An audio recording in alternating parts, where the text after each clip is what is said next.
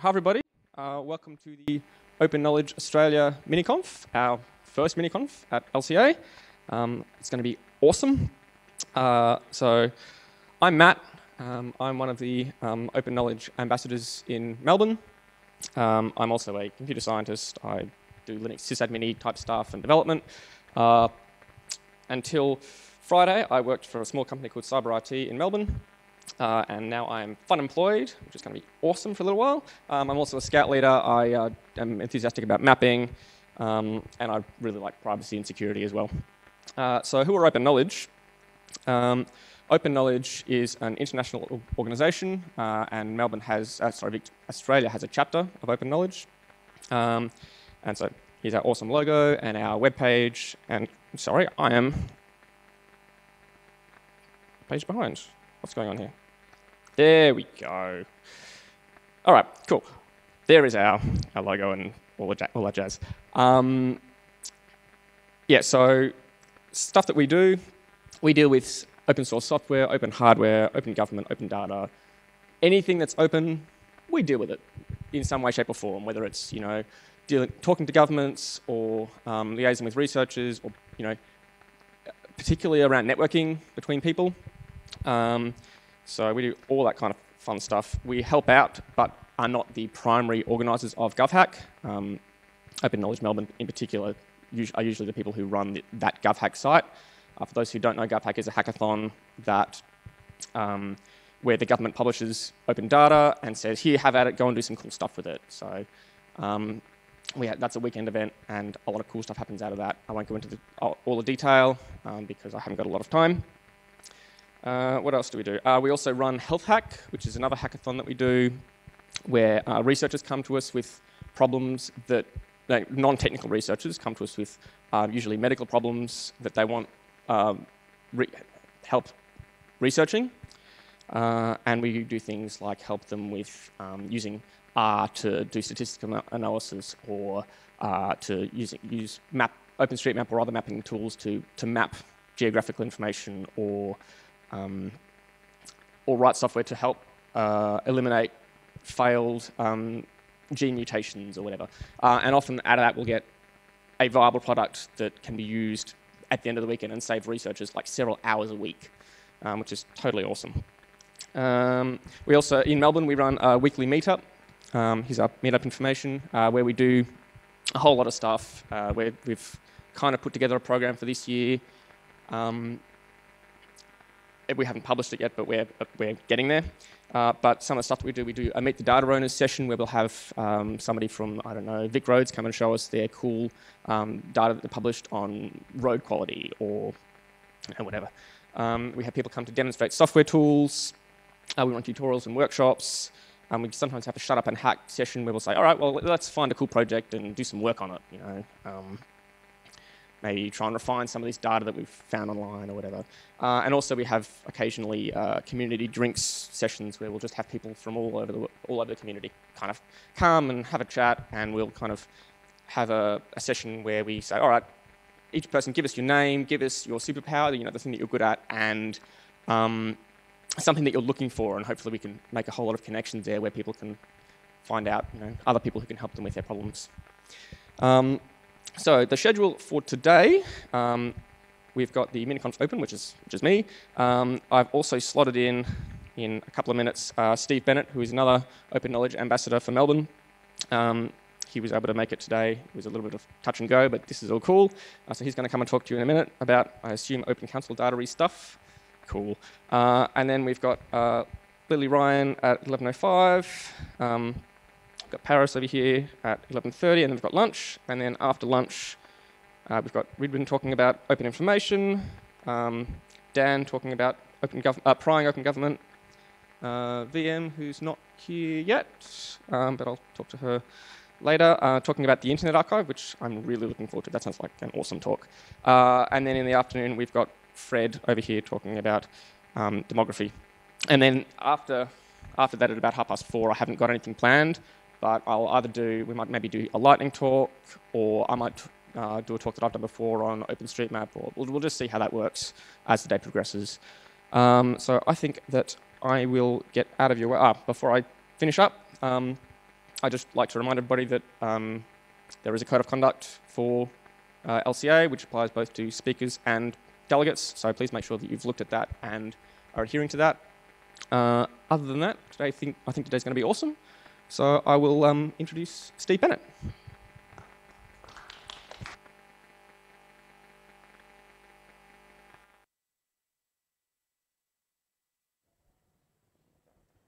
That one, do you want that one? Good job, well done.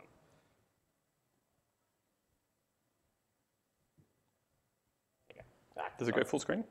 It probably does. Like that. Let's try that one. That looks about as full screen as it's going to go. Awesome. Yes. Hi everyone. Yes, my name is Steve Bennett. I'm an organizer with Open Knowledge. My day job is working at Data61, working on National Map. I sort of have to put that up, so I have permission to be here. Okay, so the story I'm telling today is about Open Council data, the thing that motivates this compared to other sorts of open data, particularly, say, federal data. The federal level, you have one source of information. You know, a department can put out a data set, and that covers the whole country. With councils, though, we have 500 councils in Australia, 79 in Victoria, and all of them think they are utterly unique and the first council in the world to think of putting online a bin map showing you which night of the week your garbage will be collected. They think they're the first people to put a dog walking map or a community directory. And if you think I'm kidding, here's just 4 or 5 examples. They were literally just the first 4 councils I went to. Those are all waste collection maps, and they all look completely different. And that's a lot of wasted effort being sort of basically replicated 500 times around the country. And it kind of seems dumb. The one on the bottom left is Geelong. So what if we used open data to save ourselves a lot of effort and actually have a better experience at the end of the day? So put out some good data in a standard format so that app developers can use it and make something interesting that they can maybe sell. The public could have a better, easy way to remember whether it's bin night or not. You might think it's easy to remember whether it's bin night. In a lot of council areas, there's an alternating recycling or green waste night. So you might know that Wednesday's your bin night, but is it recycling or is it green waste? And you might have that down pat, but then one night you're traveling to a friend's house or your house sitting or something. Do you know what council you're in? Do you know where to find out the information? What if there was like one place you could go? Or what if your bin app worked no matter where you were? And councils are actually pretty motivated to have people remember when their bin night is because they spend money picking up the missed collections. Telling me streaming, right, this could never work, but actually it does work, and it's been really successful so far. 15 Victorian councils are publishing open data. We sort of started in Melbourne, Geelong, Ballarat, kind of the big ones, but lots of others have gotten on board, like Colac, Otway Shire, Glenelg Shire, Cardinia, Casey, even Alpine Shire. It's not just Victoria. The one on the left are lots of councils around Adelaide publishing open data, and up there is Brisbane. So some of the Brisbane councils are publishing open data now. Although there is almost nothing in New South Wales, nothing in Western Australia, and there are a couple of councils in Tasmania that are putting out open data. This is what it looks like when councils publish data. You can go to data.gov.au and you search for garbage and look at all those beautiful, homogeneous, almost standardized data sets being put out. Hobson's Bay Garbage Collection Zones, Surf Coast Shire Garbage Collection, which are sort of more or less in the same format.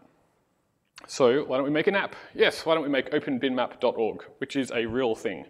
And if I'm lucky, I can switch to another tab and I can show you totally for real.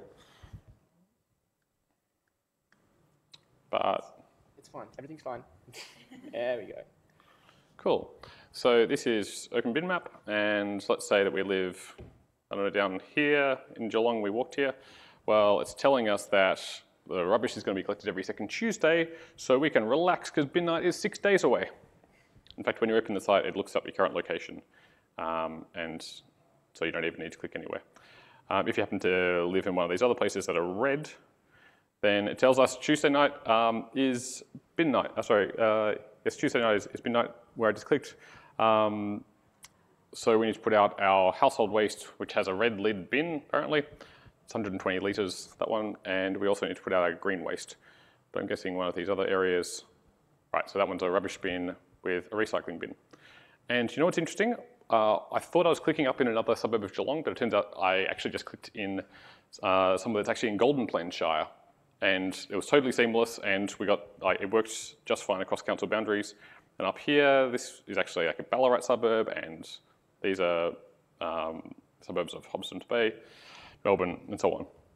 So the dream is actually coming true. And it actually works. So isn't that cool?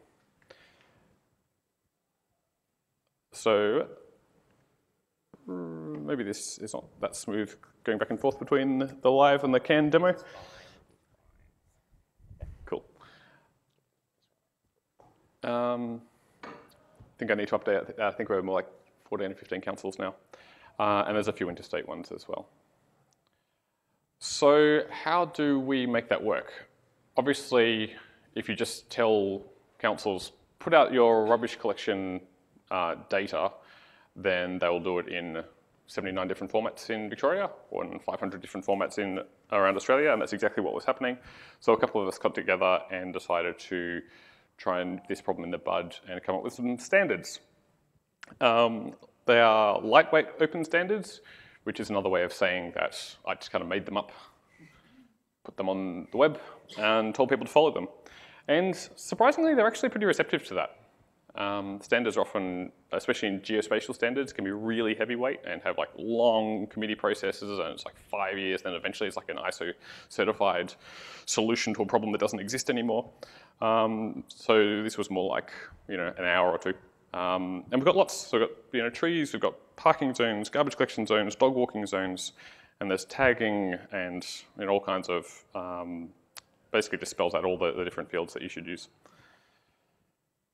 And so having solved the problem of garbage bins, how about trees? It turns out that lots of councils have tree inventories. So in addition to sort of planting and maintaining all the trees around their, did my microphone stop? That they actually maintain the data about all those trees. So they pay arborist companies to go around, audit all the trees, and they produce a data set. And some of those councils have started publishing them. And they're pretty interesting, not just for researchers, but also for councils to be able to learn from each other. And even people, like members of the general public like me, I did not care at all about trees, and then I started learning more about them, and I built opentrees.org, which brings together all the different tree inventories from different councils that have published them. And pretty much no one had really done this before. Each council kind of collected its own data, but never really looked at other councils. And then now you've got this thing that lets you click on a tree in any old council, and it'll give you a bunch of metadata about it. So for example here, I've clicked on a Melaleuca quinquenervia, and that particular tree that I've clicked on is 2 to 5 meters tall. The information was captured sometime in 2012, and there are 140 other trees of that species across the amalgamated data set. And not only that, when you click on one, it looks up the species in Wikipedia, gives you a little sort of synopsis of what the tree is about, gives you a photo, obviously not the actual tree, but some other substitute tree that's similar enough. And it does a couple of cute things, like it shows you how interesting the tree is. So when you zoom in, if a tree is so interesting there's only, say, 25 of them in the whole database, then you get like a sort of yellow color. And if it's really interesting, like 5 trees of that type or fewer, then it goes red. And also it shows you, with these little blue markers, all the other trees of that species. We're going to tempt fate and do the live demo thing. I'll close some windows. How about that? Close that one. There we go. There's open trees. Hello. Hey, I am an open tree. Sure, let's share our location. So if we go outside, then we can see some of these trees on the street around us. And if we hover over that one. That one is a pin oak, Quercus palustris. And it is semi-mature, and it is in good health and has a fine structure. And there are 2,390 similar trees. In fact, all the trees along here seem to be the same variety. But if we pan around a little bit, then we can maybe find a more interesting tree. Ooh, see down here? Much more interesting trees. So if anyone's after a spear lily, a Dorianthus palmeri, there are only 2 of those in the whole database. And one of them is right there, only 100 meters away or so. And it's expected to live for another 10 or 20 years from now. So, no rush. But it's a really fascinating thing. Like, you don't think of trees as necessarily inherently interesting, and then you start to, you sort of float around and you're like, is that what that tree is called, that one that I see all the time, the prickly leaf paperbark? I was quite interested to discover that a tree that, there was one on outside the front of my house where I was growing up, turned out to be, I wonder if I can find one, a super, super common tree, and its name is Lophostemon confertus. Of course, there was one, the brush box, also known as the Queensland box. So if you've ever seen a tree like that, that is the #1 most common street tree across all the published data so far. And there are 13,000 of them. Amaze your friends. Tell your parents. I know what a Lophostemon confertus looks like. Yeah, so that's Command tab. As opposed to what? Sorry, Command field. Okay, great. Yeah, that just shows you a bit more about it. And how about drain pipe data? This is one that councils actually find quite interesting because they're often giving out this data to developers or to, I don't know, drain pipe enthusiasts. No, actually, I don't really know who uses the data, but apparently they give it out a lot. And Geelong published their drain pipe data shortly before GovHack last year, and they didn't really know what anyone would do with it exactly. But one thing that happened to it was a team of developers came down here to Geelong and made an app that uses the drain pipe data to predict where pollution would end up if you drop something on the street. So if you dropped a coffee cup in the street and it got washed down a stormwater drain, where would it end up? And I mean, it's not rocket science, but being able to do this automatically was pretty cool. So they've clicked on that spot and it has traced out the path following the drain pipe network until that coffee cup, say, ends up out in the street, out in the river, in the bay. And this is the kind of app that the Geelong City Council thought, that's cool, that's interesting, we'd like that to exist, we'd like that to be on the web, we'd like people to be more aware of the consequences of their actions, but we're not going to spend $50,000 developing that app. It's not, a top priority for us. But just by putting out the data, they were able to kind of will that app into being, and now they are actually going to put a little bit of funding into sort of continuing development of it. And then there are other councils that are also interested. So, another one of the kind of benefits of putting out data, they didn't know exactly what they wanted to happen. They put out the data, something interesting happened. And you can also do things like show it on National Map. National Map being the aggregator of pretty much all open data that is in spatial formats from across the country at all different levels of government. And here I've come up with a beautifully contrived example where we're going to mash up stream data, which I think comes from, I don't even remember anymore, that might be Geoscience Australia, and let's say watercourse areas is from the state government, and land subject to inundation might be, council level data. So you can kind of bring these different data sets from the different levels of government all in one place, make your own little map, and show that to whoever that you think is useful for. So that's just kind of an extra benefit for councils in doing this kind of stuff. Next up, after trees and bins and so on, we're going to have standards for parking restrictions, which are kind of complicated because there's lots of different kinds of data that we could be talking about. Planning applications, parks. There's a lot of interest in an open dog map. So a map that tells you whether you can walk your dog in a given area, particularly on the coastal councils. There's sort of restrictions that change by the time of the year.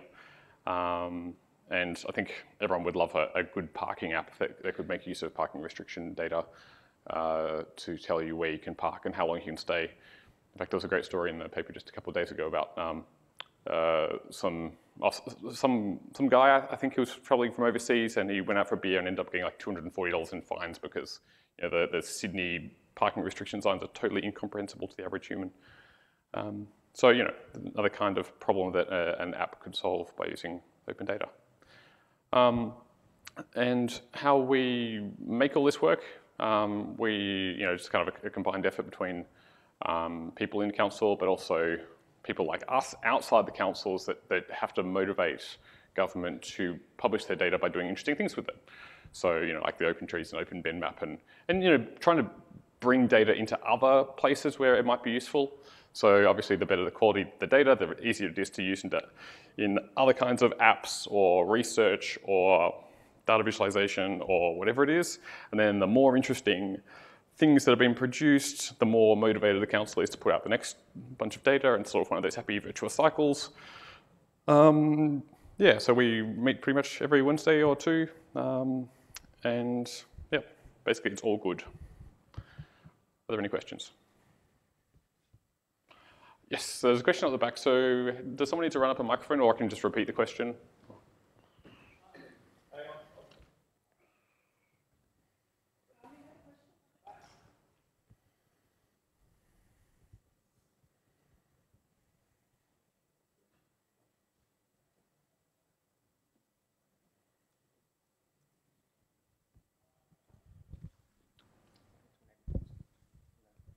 Just about updates.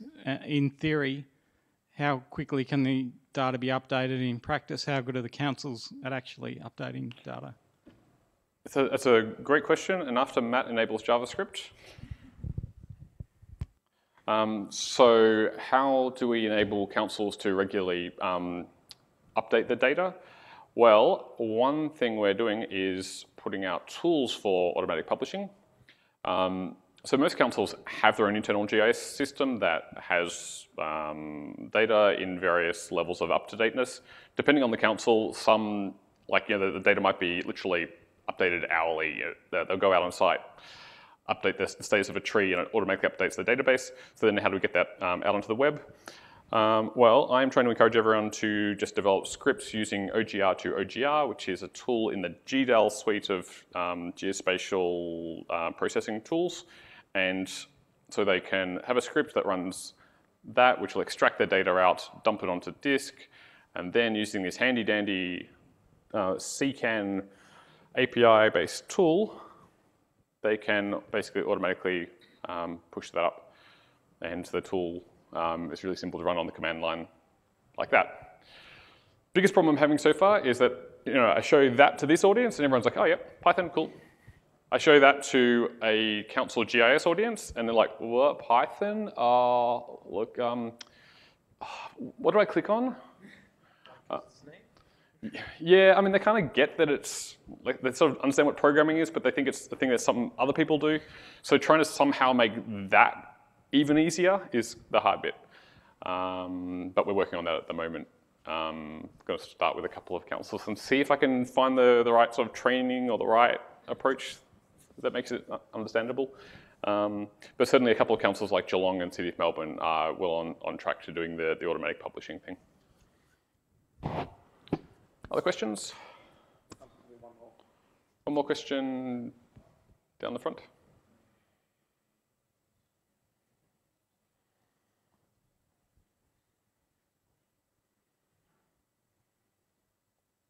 Let's hope it's a good one for all this suspense.